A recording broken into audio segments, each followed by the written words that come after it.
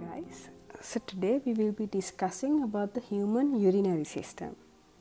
So as we all know, the human urinary system consists of the two kidneys, the ureters, the bladder and the urethra. Each of these have their own specific function. So the kidneys, what the kidneys would do is it will produce urine in order to excrete whatever toxins that are in the body. So the major function of the kidney would be to produce urine. Other than that, it will also be important in order to maintain the osmotic balance along with the acid-base balance of the body. How it maintains the acid-base balance and the osmotic balance will be discussed in further videos.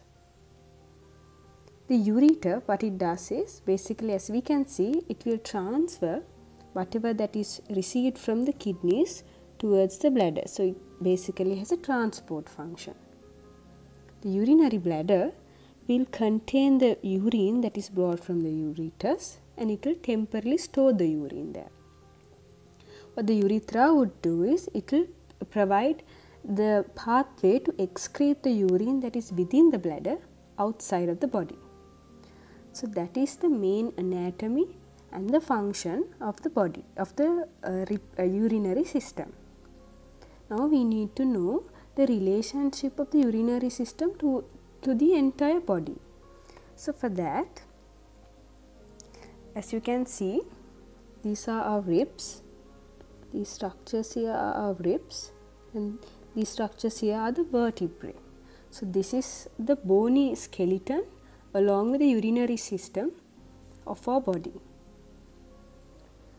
So basically our urinary system, that is the kidneys, ureter, bladder and the urethra, will lie in front of our vertebrae and the ribs. So which vertebrae do they lie in front of? It will lie in front of vertebrae T12, L1, L2 and L3, and it will also lie in front of rib 11 and rib 12. So that is the basic relationship of the urinary system to the bony skeleton. You must also know that the right kidney is slightly lower than that of the left kidney. That is because of the position of the liver that lies here. Since the liver lies around this area, obviously below the behind the ribs, it will push down the right kidney down.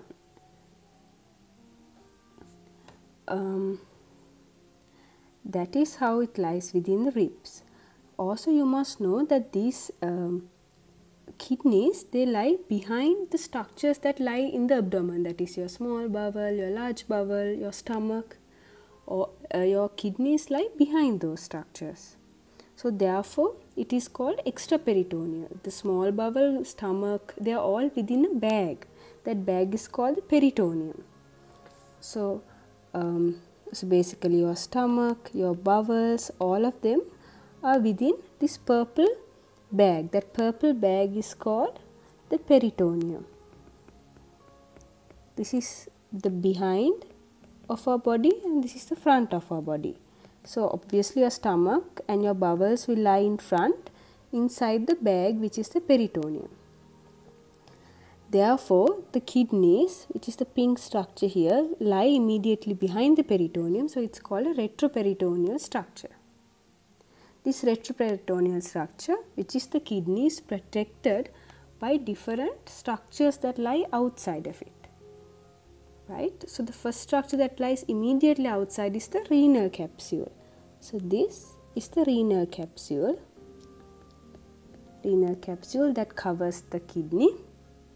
That is made out of connective tissue. Right? Soon after the renal capsule, there is the yellow color section is made of fat, that is called adipose tissue. Adipose tissue is fat, so it is the adipose capsule that we see. And the most outer layer, that is the red one, is called the renal fascia. That is the renal fascia. So basically the kidney is protected by various capsules. Immediate capsule, which is made of connective tissue, is the renal capsule. The capsule made out of fat is called the adipose capsule, and the one that is further outside is a renal fascia, which is also made out of connective tissue. The blood supply would be mainly from the IVC and the aorta. It will form renal arteries and renal veins. As you can see, the renal veins and the renal arteries will provide the blood supply to our kidneys. Now, we have to know the structure of our kidney. What is inside the kidney? So that there will be SCQs to write on the basic structure of the kidney. So if we want to cut the kidney longitudinally downwards, if we take a knife and slice the kidney longitudinally downwards, this is the appearance you will see. This is the cross section of the kidney, and it shows the renal medulla, cortex, and the urinary flow through the kidney. We will see what these are. So this is the renal cortex. Renal cortex. All this purple area is the renal cortex. So basically not only that, but this also is the renal cortex. The pink area is the renal medulla.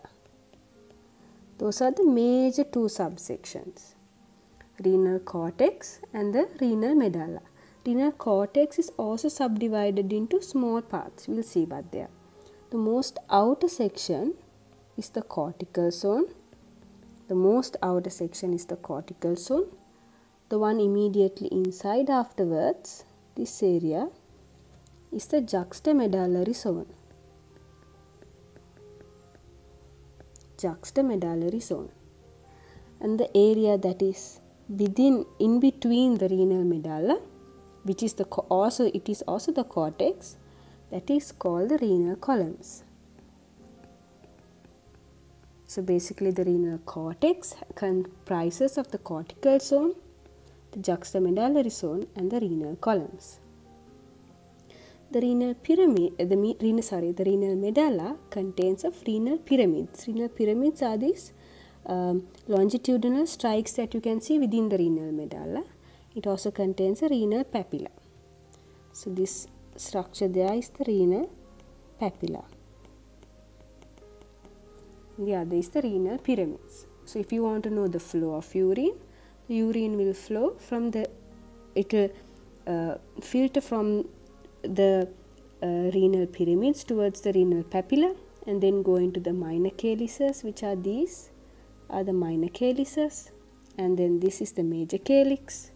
From there it will go into the renal pelvis and then down towards the ureter. That is the basic flow of urine. So what we must know is the renal cortex is what that holds it basically holds the glomerulus, and since renal cortex is the one that holds the glomeruli, therefore the renal cortex is granulated. So you can see a granulated appearance in the cortex since it has glomeruli. Medulla has a striated appearance, that is because of the long loop of Henle it consists. We will talk about it further. So basically the main structural and the functional unit of the kidney is the nephron. So further details of this video will be basically on the nephron. So if you want to take a larger section of this, if you want to take a larger section out, that will be this. So basically this is our renal cortex and this is our renal medulla, and like I explained before, these are minor calyces. Right, I hope you are oriented now. So there are two types of nephrons in our urinary system. The first main type is the cortical nephron. The second type is the juxtamedullary nephron. Juxtamedullary nephron. So So just like I explained before, these names are there according to the areas that these nephrons lie within. So the nephrons, all of these have the same nephron, but according to the site where it lies, we've categorized into the two types. So just like I told you before, the renal cortex is separated into the cortical, I told you the cortical zone and the juxtamedullary zone. Same way, the nephrons that lie mostly outer, that runs a short distance through the medulla, is called the cortical nephron. See, this is the cortical nephron. It runs only through a short distance through the medulla. And this is the juxtamedullary nephron. This is a juxtamedullary nephron. It runs a long distance through the nephron, through the medulla. Juxtamedullary nephron runs through a long distance in the medulla. Cortical nephrons run through a short distance in the medulla. These long loop of Henle are the reasons for the striated appearance of the pyramids. That is why the medulla contains of striated appearance. That is because of the loop of Henle of the nephrons. So these nephrons consist of several parts. The Bowman's capsule, this area I am drawing is the Bowman's capsule, and then we have the proximal convoluted tubes, then we have the long loop of Henle's, then we have the distal convoluted tubes. Those are three main types of the nephron. It is essential to know each of these. So basically the Bowman's capsule is the expanded part of the tubular structure, and it has a closed end. It is not open, as you can see. It has a closed end to the nephron. You can see it is cup shaped and it has two walls, so basically double walled. So the inner layer, as you can see, this is the enlarged section of the Bowman's capsule. So basically the inner layer contains of flattened epithelial cells. Those are the green ones I have drawn. They are the flattened epithelial cells that forms the innermost layer. And then the outer layer of the Bowman's capsule is composed of the simple squamous epithelium. So the space between the inner and the outer layers are called the capsular space. So this space is called the capsular space. So whatever the filter rate that is brought from the blood vessels are filtered through these flattened epithelial cells into the capsular space, and then it goes in through the capsular space, and then it flows outwards towards the proximal convoluted tube, loop of Henle, and the distal convoluted tubes. The glomerulus is the part that is within the Bowman's capsule. So this red area is the glomerulus. It is a ball of capillaries and it is surrounded obviously by the Bowman's capsule. So it gets blood from the afferent arterioles and it takes out blood outwards through the efferent arterioles. The efferent arterioles are smaller in diameter more than the afferent arterioles. Efferent arterioles will have two capillary networks, that is, it will form these peritibular capillaries where it covers the proximal and distal convoluted tubes. As you can see here, these are the peritibular capillaries. It will cover the proximal and the distal convoluted tubes, and the other network is this, the vasa recta. We will talk about the function of these in future videos. So basically you have to know is the efferent arterioles will have two capillary networks.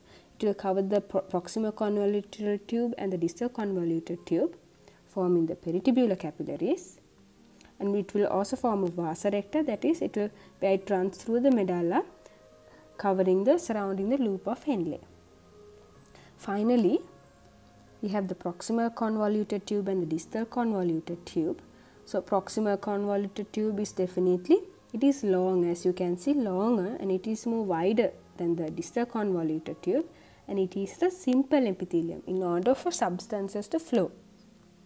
The loop of Henle is of U shape, so it has a descending limb and it has an ascending limb. You have to know these parts, and when you have to draw diagrams, you have to specifically mark that these are the descending limbs and the ascending limbs.